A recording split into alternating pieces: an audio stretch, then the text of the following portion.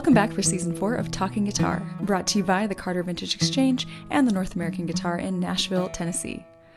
Lindsay here, and I'm excited to kick off this new season with luthier Michel Aboudib. Still fresh off his Somogyi apprenticeship and back in the workshop in Toulouse, France, Michel told me all about his expansive, multidisciplinary background and how it led him to craft guitars that really draw you in on every sensory level. Tone appreciation gets compared to wine tasting, and we discuss the important influences of fellow luthiers Jeff Traugott and Chris Morimoto, and the valuable musical friendship that he has with guitarist Antoine Aubry, heard here playing his Moontrout Mod D. Please enjoy my chat with Michel Aboudib of Aboudib Guitars.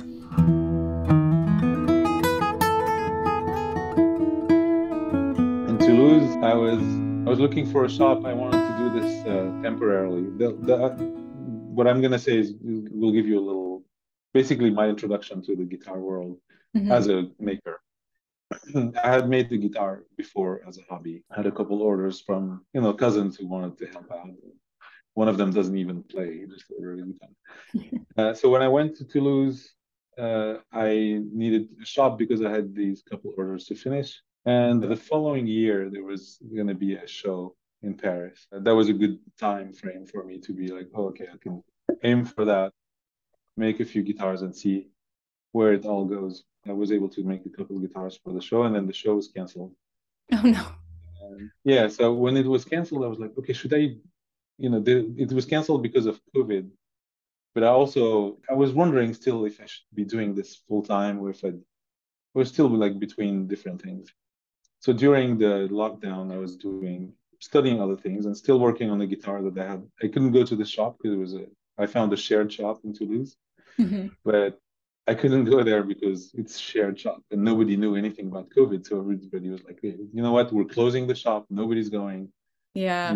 So I had a guitar at home. I was doing French polish and I just did that for like a month, French polishing a guitar. Yeah. So by the end of that lockdown, I had one more order and then a few more orders that just came in slowly. And I was like, okay, so I really should be focusing on this and no more trying to do other things. Do you think you still would have gone into guitar building if you had stayed in the US for any reason? I think I would have, because I was already, making guitars and I really wanted to do that, but because there was, it was uncertain. I didn't have steady orders. Yeah. I had mostly, it was friends and family at first and a few orders here and there, but it wasn't enough to be a job full time. I mean, it was full time, but it wasn't enough to know what's going to happen in 6 months or a year. The thing that I find really interesting about getting started with something like guitar making is it seems like you need so much in terms of like tools and space, and so it doesn't seem like something that would be easy to get into for everybody. So have you always just had like kind of the tools and the space to just tackle some projects here and there? No, not really. Actually, my first guitar I made with only hand tools. I mean, and limited number of hand tools. I had 2 hand planes, one that's about, 8-10 inches, and a small block plane, and maybe 2 or 3 chisels. Yeah, my first guitar was made in a bedroom, an extra bedroom we had in the house, and with just hand tools. And I made a bench because I didn't have a bench. And I still have that guitar. I think it's a very good guitar. It was a flamenco. Cool. And I had professional flamenco players in the DC area play it, and there's one of them who kept asking me to bring it to his shows in restaurants and stuff, so he would play half of his set on it. So cool. And he's a good player and he's very well known in the area. So I was like, oh, that's very nice. It's encouraging for a first guitar, and you can make a good guitar with any tool. But once you're in production and you have deadlines and clients waiting, and it's better to have more tools, shop space, so you can be organized. Yeah, that's for later. But to get started, you can get started with very, very little. Yeah. Yeah. That's cool to know. The thing that I always wonder for folks who are able to dive into that so well. So, and it kind of sounds like from your childhood, like you did have some exposure to like working with tools and being handy and making things, so that you kind of had that experience prior to coming to guitar. Yeah, in a way. I did because I was just surrounded by people who did a lot of things, whether with their hands or with Mhm. their just writing. A lot of it's kind of like half intellectual, but also my uncles and my dad, they always did all the repairs in the house by themselves. My uncle did all the electricity and plumbing. Just, my dad did too. And it's just Mhm. things they're used to do. It's kind of it's big family with very rich environment, very varied. My dad is um, worked a lot in orthopedic surgery. It's like it's basically fixing and building things. That's Yeah. all it, drilling Just and people. all that. Yeah, well, usually people, but then you apply the same techniques to making furniture, which he Yeah. made a lot of our furniture because on weekends he liked to do this kind of stuff. So I just watch him do these things, and Yeah. sometimes I would help a little bit. Yeah, I hadn't built like a lot of skills, but I knew it was possible. So once you know Mhm. something is, you know you can do it because you've seen that many people around you do it. You're like, oh yeah, it's Right. probably easy. And then it's good that you don't realize how difficult it actually is. It's good that you don't realize because you're like you jump into it, and then by the time you realize it's very difficult, well, you're already in it. So it's Yeah. not it's a good idea to get. Yeah, exactly. I feel Yeah. like for folks like I didn't grow up with that many people actually like making things. And so to me the idea of making something, I'm like, what? No, the machines do that. So it's nice to have that kind of exposure early on. So Yeah, yeah, that's really cool. So I was interested to see that you also kind of like Mark Gaiero, you have a film background, which is I mean I do. not super common, I guess, Yeah. among luthiers. Well, yeah. In college, Um, I studied, well, barely studied science at first. I was very interested in science. I loved the science, but the environment wasn't appealing. Hmm. It felt like high school again, and I didn't want to be in high school anymore. So I studied literature, and and after literature, I went into animation, which I did 3D animation. I did that for a year, which Oh, it cool. was a 1 year school. And it was a bad timing because at that time there was a recession in France. And so all the studios who were hiring, well, taking um, interns that year were like, we don't have the Oh, budget for an intern. We yeah. don't even have work for you because we don't have work. Like, oh, Yeah. that's too bad. That the year I do that, but anyway, so then I thought about it and I thought I would, okay, so this is animation. It's part of film. Maybe it's a good idea to continue studying and study film, like, Mhm. the actual thing. So I looked into studying film and I applied for a few schools and I was accepted in Montreal and in San Francisco. And well, the choice wasn't too difficult. I decided to go to San Francisco, and that's what brought me to the US first and to film school. And then I finished film school with the Sorbonne in Paris because the US school was too expensive. So I finished. I lived in the US, but I studied in France and I went there to take the exams. Okay. And then yeah, so it was less hands-on, but it was very good in terms of film analysis and film history and all that. Hmm. Yeah, and then I I worked in film for a few years as a director of photography.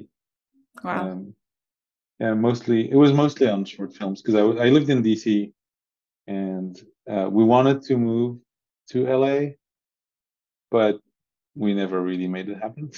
so Hmm. so I worked on whatever was available in DC. It was a lot of documentaries. I didn't really want to work in documentary, Hmm. so I did a lot of short films and a few features. Well, along the way, so I guess my other question that I always like to know or that I like to ask is about your musical background. So, did you ever play music like professionally on any level or just amateur, just for fun? Actually, I was gonna say no, but I did. I did play professionally a little, very little bit. Um, I played the guitar since I was a kid. I Hmm. not very seriously, but just I had an uncle who showed me and my cousins a lot of things. He was really, really good musician. He played the guitar and the oud. Mm. And the oud, he was actually the one who taught a lot of the oud players Oh, wow. in that town in Syria. Like he's very well known for that. Uh, and anyway, so the guitar, I don't know, I was tiny. I don't even remember how old I was. Probably very small, and the guitar was very big. And he was just teaching me and my cousins who would come over for the summer vacation. He would, very simple things on the guitar. And that was my first introduction to the guitar. My dad played the guitar also, and there was always music around. Mhm. Later, I yeah, I took guitar lessons, but it was never for a long time, and I never was very serious about it. But then, it was always there. I would always, from time to time, pick up the guitar and play a little. Mhm. Until college, where I was more serious about it and learned flamenco. Mm. And I didn't play flamenco professionally, but in a way, a little bit, because I was in a band that was kind of a fusion band. Actually, it was a North African. It was a Rai band. So, Oh, cool. but we incorporated other things in it. So there was a little bit of flamenco influence in some Mhm. pieces. So I played the guitar on those. Um, so that's the only time I played professionally. There was Okay. that band and a couple other bands where I played a few shows with around that time, around the early 2000. I played the drums for a long time. I took drums lessons for like 6 years, and I played mostly jazz. Yeah, Cool. that was all around the same year, Yeah. 2000, 2000 something. And before film school, once I was in film school, I played a lot less after that. Do you feel like your musical background influences your choices in guitar making at all, or do you find yourself guided with your own guitars that you make kind of by like the playing of other people or like your clients or influences that you picked up since you started building? What do you feel like kind of drives you the most? I think to some extent, there was a little bit of influence because of the flamenco and classical guitar background. Hmm. But that's really on the technical aspect because the first few guitars I made were flamenco and classical. So when I moved on to steel string, well, I used some of the same methods. Um, but other than that, I feel like the overall influence on design and my approach to what I'm looking for in terms of sound, I don't think music is more had more influence than anything else in my life. I mean, it's influenced me because what I listen to influences me, just like Hmm. you know um, what I see where I go for walks or all the Hmm. things that make up your life and your experience, but not music more. It's hard to know what influences me, but the things I look for when I try to describe a sound that I like, if I hear a sound I like or a guitar, that I like a lot, most of the time it's not.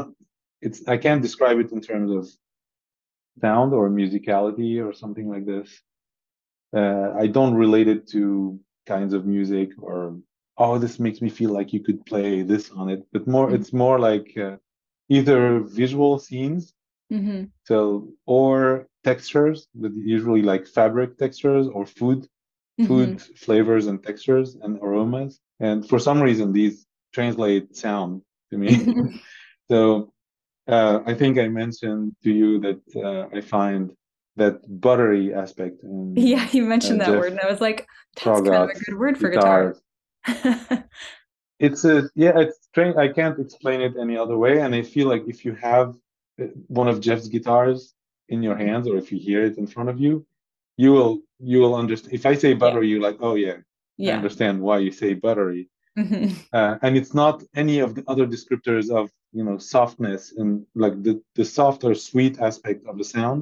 Hmm. There are other descriptors like silky or velvety or creamy or any of these or sweet, Hmm. and none of them apply except buttery for Jeff's guitars. Yeah. And and this is something like when the first time I heard, I was like, this is amazing. This is exactly what I love in the sound of the guitar. Hmm. And then I heard it again. I heard he sent me a video, which recorded on the phone, of one of his musicians, one of his clients, it was a 12 string, so very different from what I had before. And the guy was, going at it and playing pretty loud and singing and all that. And despite the all that, you could still hear the buttery sound. So it's not just Mm-hmm. how it's played; it's really there in the guitar somehow. Yeah. His guitars have that. So anyway, just to say what influence. I don't know if it's an influence or I don't know why there's this connection with certain Mm-hmm. foods with certain textures and scenes, visual scenes. Sometimes there's a guitar I made a few years ago, and I was trying to describe it, and all I could come up with is like it makes me feel like I'm sipping a hot chocolate by the fireplace when it's snowing Mm-hmm. outside. That's that's what this guitar sounds like to me. Yeah. I don't know. It's not. It's really. It's what first thing I think of, Mm-hmm. and that's how I can describe the feel of a guitar. Usually, it's Yeah. more. It's not really sounds. It's really other It's things. almost, yeah, it's almost more of like a synesthetic experience where it's not just that one sense. You're kind of perceiving it and processing it through like all five Yeah. senses, depending on the guitar. Maybe some guitars don't have like a buttery or like salty essence to them, but another one might. So I feel like because you have that background that you do with film and which we haven't discussed yet, but with your sommelier background, like it makes so much sense that you kind of perceive things in that very multidimensional way. Oh yeah. It's probably true. Yeah. I mean, Yeah. I agree. It definitely has to do with that because when you study these things, you train your senses Mm-hmm. and you train. I wasn't some people we're all born with different abilities and some are born with a better sense of smell or whatever but the innate part isn't really it's important because it can help you but it's not really that important because you can train all your senses and when Right. you study film well you train your eyes you train when you're a director of photography you look at a room you need to light it you need to imagine where people are standing how the light comes in etc when you study um, art or art history you need to you study all these things like lighting you study lighting when you study art Mm-hmm. and when you're sommelier well you train your nose but you really train it you don't the first when I started in the wine business I would smell a wine I would have no idea what's going on I would taste Yeah. it and the only thing I could say it's a red wine but that's because I saw it's red I couldn't taste it and say it's red wine even now sometimes between red and white it's hard but um but after training for a few years you're able to distinguish a lot of aromas and flavors and Mm-hmm. because you start with simple things at first in red wines you look for fruit is it a black fruit or red fruit for a Mm-hmm. while you're just looking for these two things and eventually you start coming up with all these things that come to your mind and some of that is very cinematic too so it links to other things you've lived and that actually the link between aroma and visual scenes that's for everybody you don't need to study film for that like anybody Yeah. can smell something and immediately be transported to at my grandparents house in the attic there was this day the light was coming that way and it smelled like this well Yeah. yeah you just smell something that smells like old furniture it reminds me of that time that particular time this is a universal Yeah. Yeah. um, but so yeah it, it, definitely there's some link to what I've done before. But also there's I always thought that the making guitars and listening to them and like having the guitar experience is multi-sensory. I Mm-hmm. mean, it when you get started, you're like, oh, I only care about the sound and I want to make guitars that sound good. I don't care what they look like. But this is we all know this is not true. I mean, for some people maybe it is, but for me it's not. I Mm-hmm. I tried going along those lines at first. And I was like, I don't really believe that. What I believe is when you open a case, you see a guitar. There are two things that happen: is you see the guitar and you smell it Mm-hmm. immediately when you open the case. And it's a very different experience if it's a very you know plain, not in the bad, nothing bad in being plain, but it's very clean looking with a simple wood rosette, and it smells like a clean look, or maybe a little bit like lacquer, but not in an annoying way. That's a very different experience from opening something.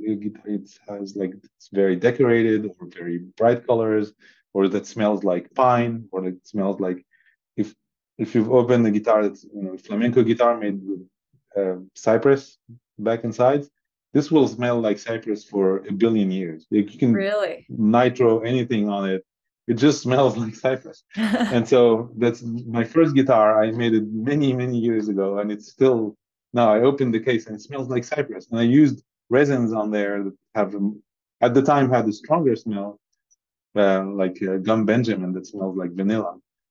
And it smelled like vanilla for a year or two, and then the vanilla smell went away, and the cypress is still there. So just to say that smell is, it's part of the experience. Yeah, definitely. And then when and you touch the guitar, when you play it, it vibrates. Your whole body feels it. So all our senses, except we usually tend not to lick guitars to taste them, Well, you don't, but but let's just say that. Oh, okay, sorry. uh, well, I guess we could. Some of the resins used in when I do French polish, sometimes I just use shellac, sometimes I use other resins, and technically you could eat the Oh, finish because really? it's completely edible. Yeah, and a lot of them are used actually in making in food and Oh, okay. I guess that makes in sense. foods and pastry. But anyway, the joke aside, that yeah, it's important to me to notice. I noticed a few years ago that it's a multi-sensory experience to Mhm. experience the guitar and play it, and it is also when you make the guitar, because all your senses are involved in making it. Yeah. Well, and so you mentioned studying math. Do you feel like your experience with that also affects your guitar making? I mean, because that seems like a really obvious thing that would. But I also feel like not every luthier is necessarily thinking about things in that kind of like more rigorous scientific way. They're maybe more like kind of feeling it out. So I'm curious to hear where you are on that sort of science to art spectrum. Yeah, well, it's funny because what comes from math in my approach to guitar making has nothing to do with how rigorous.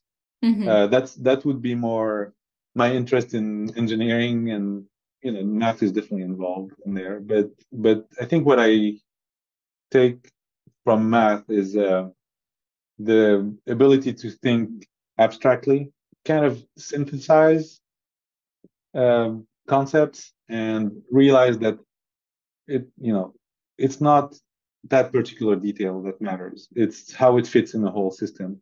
Yeah, just being able to look at something as a whole is really difficult.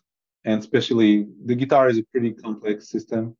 And it's a complex system in that if you change something somewhere, it does affect almost everything else. So in that way, that's why I call it the complex system. And so just being trained to think abstractly about abstract objects helps you understand that it really doesn't. It's not really that bracing that matters, or the fact that the sides are double sides or triple sides or not double at all, or they have bracing or don't have bracing. It's you're able to put all of these things into bigger boxes and abstract boxes that kind of interact with each other. Yeah, I think that's what the ability to for abstraction, so that to be able to understand the guitar better. That's what comes from math for me. Yeah, that makes sense. Well, let's talk a little bit about your influences. And you've mentioned Jeff Traugott already, and in your email you mentioned Antoine Aubry, who I don't think I'm familiar with at all. Where is he based? Well, he's in Toulouse. Oh, okay. He's right above my shop. Oh, okay, cool. Yeah, he's. I mean, if you've seen the videos of my instruments, Hmm. they're all they're shot by him.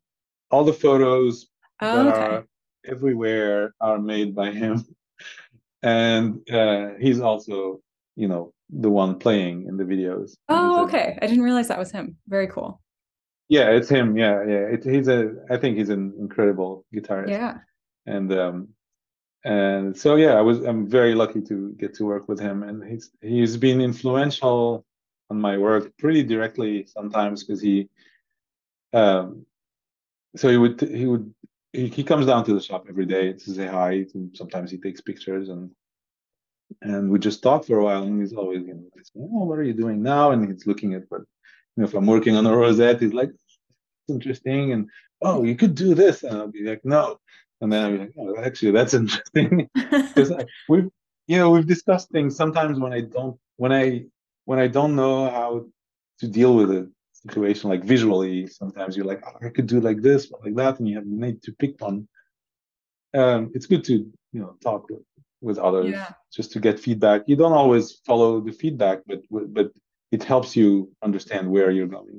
And Mm-hmm. that's Antoine's been very helpful for that, because we have similar sensibilities, and he has great ideas, and I've implemented his ideas a few times, and a few times I have, it's just helped me find what I'm looking for.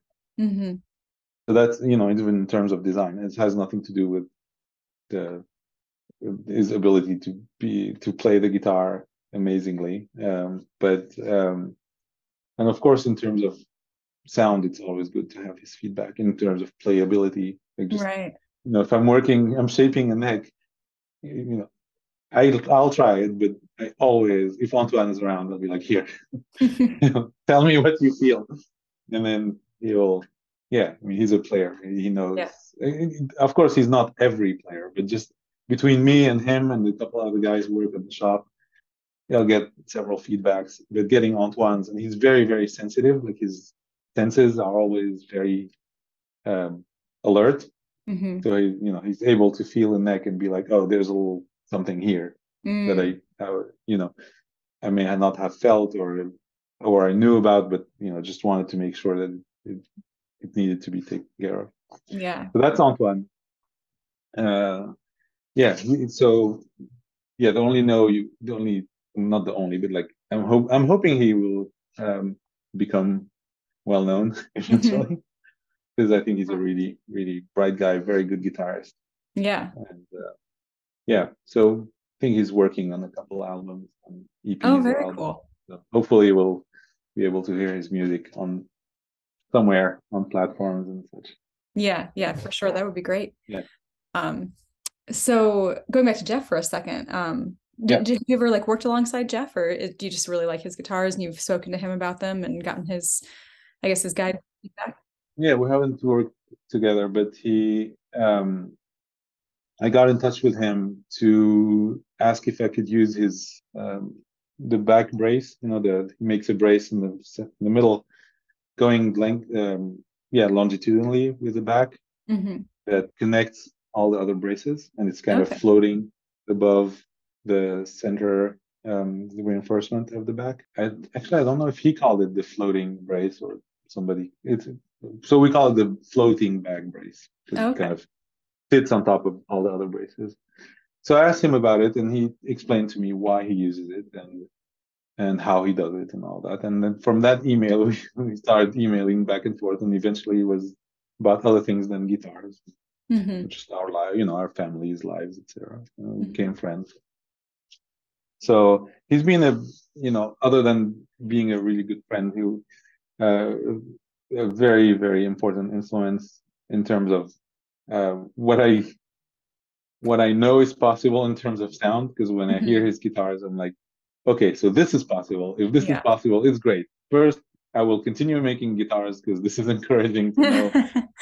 I don't necessarily want to make that sound, but to know that you can make things that make you feel this much just by Hmm. listening to it, and that's great. And he's had a lot of really good advice for how to deal with being a guitar maker, and in this guitar making, in the guitar world, and how interactions are, and selling, and all these things that are not easy for a lot of guitar makers. And every time I followed Jeff's advice, it's been very, very good. um, yeah, and he encouraged me to make guitars that, he's had a very long experience repairing guitars, Hmm. and doing a lot of neck resets, and such things. And so when he builds guitars, so they're repairable if needed, but also hopefully don't really need repair. Yeah. So yeah, and still sound amazing. So that's all very. So when he saw I was building in a certain way, he'd always like give me a hard time and tell me, you should really think about having to do a neck reset, because when that guitar comes back in a few years and you have to do a neck reset on it, maybe a little bit, it may be difficult. So that's Jeff's been very influential, and just talking to him in general, just about the guitar and the guitar world, just um, it's it's soothing in a way, and because he has so much experience, and it's the Yeah. same for Ervin. They've been around for so long that it's in a way it's a little demystifying, and there are things that Jeff or Ervin do because it's structurally better. Like when you get into this by yourself, you're like, oh, it's all about sound. It's got to sound this and sound that and be efficient in terms of sounding. And yeah, it has to resist to whatever, but I really care about sound.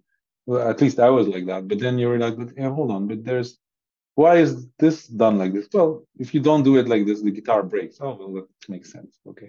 But the simplicity of looking at things when you have a lot of experience like they do, uh, just makes just being around that is very, very nice. Yeah. It's soothing in a way, and it's demystifying, and it makes you realize that you do things right, and none of this is really a big deal. Don't Yeah. take yourself too seriously. Yeah.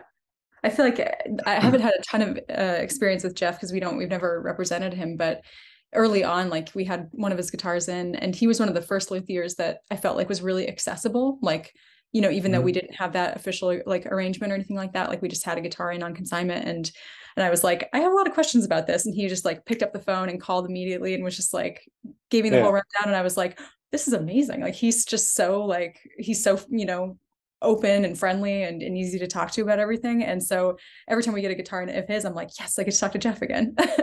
Yeah, yeah, he is. He's very, very. I mean, it's very approachable, Yeah, he and seems like a great yeah, guy. for sure. Yeah. Yeah. So then, what led you to deciding to do the apprenticeship with Ervin? Well, I learned guitar making by myself, and I don't know, it felt good. I was making, I think, good guitars are still good. Antoine's guitar, I still hear it every day and still sounds great. But there's always this part where you're not really sure of what you're doing. You're not confident completely because these guitars you made and the ones you're making most likely are going to be okay and sound good. But you wanted to take it a certain direction. It's hard to understand all of this on your own without having a really good sense. And it's not really just understanding, because understanding, you can get the understanding from reading and making guitars and reading more, but it's not having someone next to you, not even telling you, because Irvin doesn't tell you exactly what to do. He will lead you to understand by yourself. And most of the time, like he likes to think, and I think I agree with him, is that a lot of the time these things are things you knew, but you just didn't know you know. You don't think, oh, that's it. Is that's all there is to it? It's impossible, but it is. A lot of the time, that's all there is to it. You just have to think in a way that's more simple. And so Irvin is good at that, and he's good at leading you to get to those answers by yourself. So I didn't know that at the time before deciding to go study with him, but I felt like I needed to have a better grasp of what I'm doing, so that I can modify it and be very fluid about how I work and where I'm going and what I'm doing. Yeah, and it did exactly that. So I reached out to Irvin. Yeah, I had a bunch of orders by the time I started the apprenticeship. Still, I still decided to go ahead with it and do that because it felt very important to do. Yeah, just to feel more confident and know what you're doing, and I gain a sense for all of that. Yeah, Yeah. that's great. And Chris Morimoto, he works with Ervin, right? He does, yeah. So Chris, I think he apprenticed in 2006, and he's been there since. Oh, okay. Wow. So yeah, so he's been around almost every apprentice who went through Ervin's shop, Hmm. and he's incredible. His sense of design is amazing. Hmm. Uh, you probably haven't seen his work as you can. I mean, you see it on certain guitars, some of Irvin's Mm. guitars sometimes, but it's not. It's a it's Irvin's designs, and then Chris makes them happen. But sometimes you can feel that it's somebody's touch, but it that's not really Chris's work. Chris's work is very it's different, and it's changed over the years. He showed me some of his early work, which I think is great, but he doesn't like it anymore. Mm. uh, what's amazing in his work is it's hard to describe. There's kind of a minimalist approach, but at the same time, it's not because the details are incredible. They're tiny and they're all there and they are intricate. So in Hmm. that sense, it can't be minimalist. But Mm. there's the minimalist aspect in that it's not like colors that are this and that and like weird things intricate. And what's intricate is you have these tiny shapes. They're just like textures, and you have something that has no texture next to something that has a texture, and suddenly the light behaves differently on them, and you see something. Hmm. Yeah, like giving an effect with very little. So Hmm. just a change of texture, Yeah. like I was saying. This is Yeah. yeah, or change of reflection on something. Like there will be a face going this way, and next to it, like just a tiny angle, and another part of the piece that's going a different direction, and they will reflect light Oh, differently. yeah. That creates a lot of the effect on his. I'm talking about like visual details, of course, Hmm. but and I think he's been pretty influential in other people's work who have worked with him, Hmm. and some actually give him credit, which is good. Yeah. Yeah. So yeah, so his work is great, and is I learned an enormous amount from him. Hmm. Um, it was a lot of technical things, but also, of course, there was a lot of technical things because he's like an encyclopedia of knowledge on Hmm. the technical aspect um, of how to build a guitar. But there was a lot also of we talked about design, we talked about how to deal with certain situations, how to approach the guitar as a whole. Hmm. Um, that's really an important part of the apprenticeship is to get to that point where you get that really it's a sense more than an understanding. Hmm. You can you know what to do. You don't. Yeah. It's not about the details. It's not about like where this brace goes and why is this brace here. It's about looking at the whole thing and kind of knowing what to do, Right. um, kind of automatically. So that's something that actually Ervin definitely brought me to that point. But Chris is the first one who mentioned that to me because Hmm. I had so many questions about bracing. Like, how do you? Why is this here? And what is this one for? Like, what if I made it longer or shorter? He Hmm. said, well, it's not really about this. It's really about look at the top as a whole, Hmm. and that started the thinking. I see. Yeah. Yeah. So I definitely owe Chris a lot, and we worked together every day and got along, and just having someone to work next to and just talk in general was very nice and very Yeah. helpful. Oh, Yeah, very cool. Yeah, I feel like there's so many things about building the guitar that it would be easy to focus on the like, yeah, just like why does this one brace go here and why is it exactly this long and like just like yeah, try to like, understand like everything about just that one aspect. But it really does. I mean, it is at the same time kind of an organic piece, and every piece of wood is a little bit different. So being able to zoom out and look at it for that sort of greater whole that's yeah, such a great skill to be able to have, and to have somebody who's so good at that must have been really like just like kind of mind expanding. yeah, Mhm. yeah. And having both Chris and Erwin, who both have this vision of the guitar, but they have different approaches. And but they're two different people who think differently about the guitar. And so just having that was like super helpful, because you're trying to get to go somewhere, and you're telling you, oh, here's one way to go, here's one way to go, and eventually you find your own way, because you see that there are other ways. Nobody's showing you one way to go. Nobody's telling you like, this is the only trail that goes up the mountain. But it's more like, oh, this is the mountain, this is the top, I go this way, and the other tells you, well, I go this way, and you're like, well, okay, I feel like going this way, but what matters is where the top is.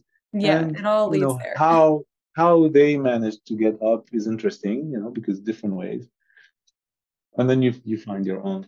But yeah, eventually the result is similar. It's like you're at the top and you're looking, and you're like, the first thing you think is, okay, now I know, and I know that I was wrong about all the questions I had, because they're not the right. None of them were the right question, but they were important to ask. So at the time they were the right question, but in the final vision of things, they're irrelevant. And I think we mentioned in our emails something about bracing, and I think you mentioned like what bracing I use, and this is directly related to the apprenticeship, and Ervin and Chris and actually Jeff too, in a very big way. It's that, so I don't think anymore of bracing as I like to think of the whole thing, and I don't think bracing is very relevant in itself. And actually, in practical, in actuality, in the practical world, it is relevant how you brace a guitar. But when you think about it, I think it's better to think of it as, think of the top as a blank canvas, and approach it that way. And what I usually do, I use an X brace, because the X brace works really well for a lot of things that I'm trying to do. So if I'm not trying to do anything different from what I've been doing, or if it's different but the X brace will still work, then I will use the X brace. But other than that, everything else is kind of floating. Sometimes I'll use 2 X's under the bridge patch. Sometimes I'll use tone bars, and really depends on what I'm looking for, how the top behaves, and such things. So I think you can get really great sounding guitars with many different bracing. And the important part is to know how, you take the top, you flex it, you can tap it if you want, depending on how you like to work with the top. And that will give you feedback, and from that feedback you can decide to put braces here or not, and to shave the braces or not shave them, whatever. Yeah, that makes sense. And I like thinking about it like that. And you sort of can approach every guitar more individualistically. Is that a word? Individually. You can and think about it more, for each particular piece of wood or whatever player you're building for. I imagine that all kind of factors in. Yeah, it does. It does, and it's everything factors in. What kind of playing, like how heavy-handed the person is or not, or how what they play, if they need to be on stage or not. All of these are directly related to how you work with the top and the whole guitar. Yeah, awesome. Well, one thing I always like to ask is about your personal tone wood preferences. Do you have any particular favorites, or any strong opinions about any strong or controversial opinions about tone woods? I do have a lot of controversial opinions. Yes. I don't know if I should voice them out. I did once make the mistake of telling a person who was a really nice guy. Actually, we ended up talking more, and then we were going to a show, and I didn't know him at the time. He was turns out he was a buyer, potential. He was going to the show as a visitor. That's what I mean. And he was collecting a guitar by a really great maker with a tone wood that I wasn't really impressed with, and that somehow we ended up being. I didn't know about any of this beforehand. We're having breakfast, and with the other guitar makers, and he was there, and other visitors, to the show. And I don't know why I said, "Oh, well, yeah, but this Tonewood and blah blah blah," and it's nothing and doesn't sound like blah. I don't know why I said these things because it's actually not none of the stuff that I really believe anymore now. But at the Yeah. time, I did, and he was like, "Oh, well, it's really." I'm sad that you just said that because I'm going to collect that guitar at the show from like this amazing maker, and because of that Tonewood, it was very special to me. I was like, I shouldn't have said that. Oh. And it turns out, obviously it's not really true because it's hard to think about Tonewood exactly because every maker, the influence of Tonewood in their guitars is different. Mm-hmm.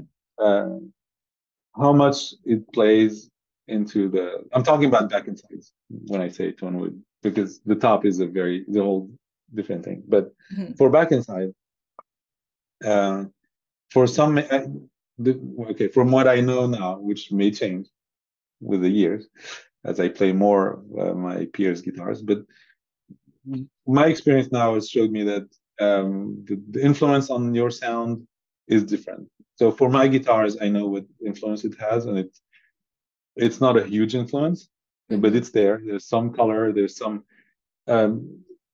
in the resonance, how much resonance you get of the guitar. It may be easier to get a lot of it with some Tonewood, and if you want something that sounds like a cathedral and you go with rosewood, it's probably easier to get than going with maple. Mm-hmm. Not to say that it's impossible, it's just to say that some Tonewoods make it easier to get certain colors. Yeah. That's all I can say, really. That's what I can say about my guitars. But I've heard maple guitars that sounded, if you didn't know it was maple, you would say, "Oh, this is rosewood." So it's Yeah. what people think about, of rosewood as producing this sound.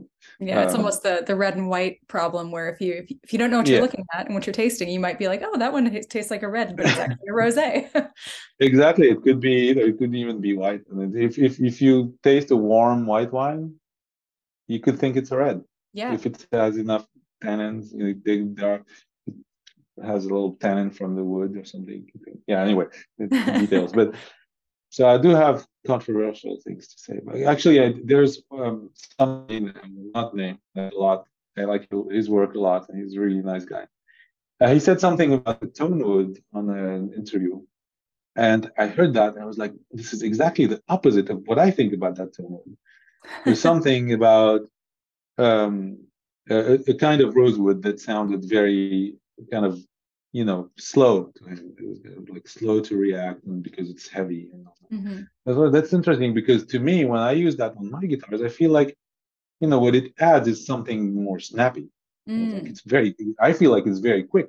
Mm-hmm. But then I thought about it, it's like, okay, so he's probably right, and I'm right because what I hear is what I hear, what he hears is what he hears. I Yeah. trust his judgment. So is it possible that we're both right? And I was like, yeah, it's totally possible that we're both right. All you need to do is build the guitar differently and treat that area of the guitar differently, like in the thickness or rigidity or whatever the way you brace it can make the same wood because that wood has those two particularities. It can when you work it in a certain way, it can be very quick and very efficient at transporting sound. But it's also a very heavy wood, so if you're trying to drive it, well, it's a lot of mass to drive, so it could be very slow. Mm-hmm. It could definitely be both. It really depends on what you do with it. And that was a very good learning experience. So listening to that, I don't agree, and then be like, okay, now I do agree, and there's probably a reason why we disagree. We originally disagreed on this. We're both right. That doesn't answer the question of what tone would I prefer. Yeah. So for your guitars, do you have like what are your like top three tone woods, back and side woods? Rosewood in general, but mostly Indian rosewood and Brazilian rosewood. Mm-hmm. Uh, those because they're so versatile, and because Brazilian rosewood smells so good when you work with it that it's Yeah, it's hypnotizing. It's really Mm. incredible. Um, and it smells really good. But yeah, because they're very very versatile. Yeah, I would say that's Hmm. really what I like about them, and they will give you immediate access to a lot of sound, Yeah. a lot of different sounds, and I really love ebony actually. Hmm. There's something if I'm trying to get a chocolatey sound out of rosewood, it's possible, but I feel like it's a little easier when I make a guitar out of ebony. I Hmm. need that slightly slower reaction that I Mm. get at least on my guitars. So if somebody tells you on my guitars ebony sounds snappy, I believe them, but on mine, there's that, it kind of slower attack. Hmm. There's something that softens the attack that sounds really nice to me, and that's a sound I really love. Yeah. I don't know if it matters if I've only used the striped ebony so far, and maybe the white parts because they're a little softer. They maybe they play a role Oh in yeah. that.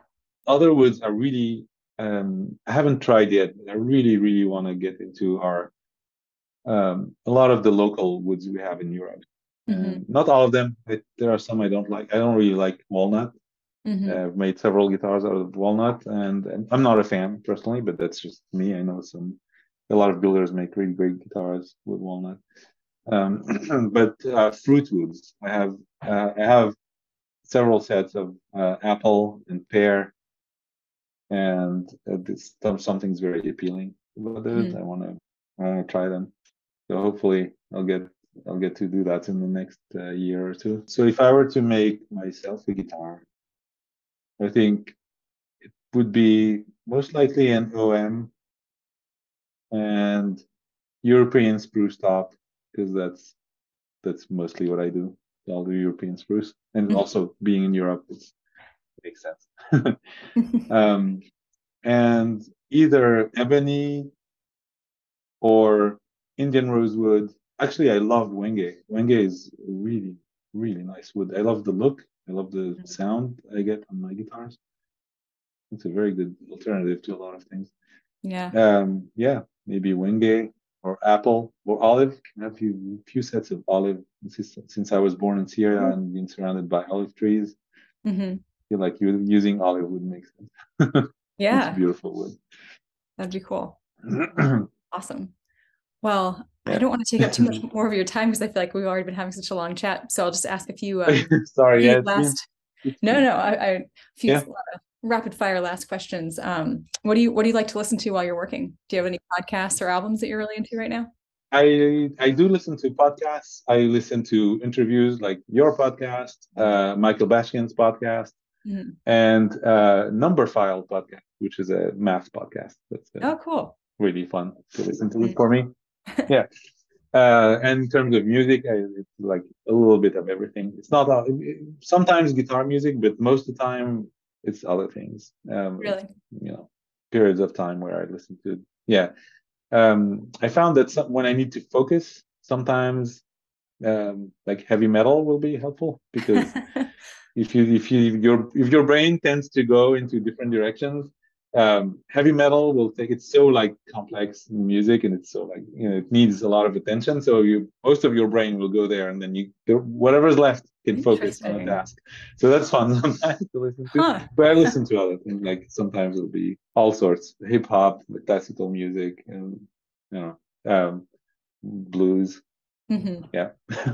Thank you so much for taking the time to chat with me today. This has been so nice to get to know you better, and yeah, we're really excited to Thank you. showcase the moon trout on Carter Vintage Exchange. And yeah, is there anything else that you wanted to promote while I have you on here? No, that's it. Thank you so much for taking the time, and yeah, I hope it was satisfactory to hear everything we talked about. I talk a lot, so it could be. We'll probably have to edit out a lot of things. I don't mind.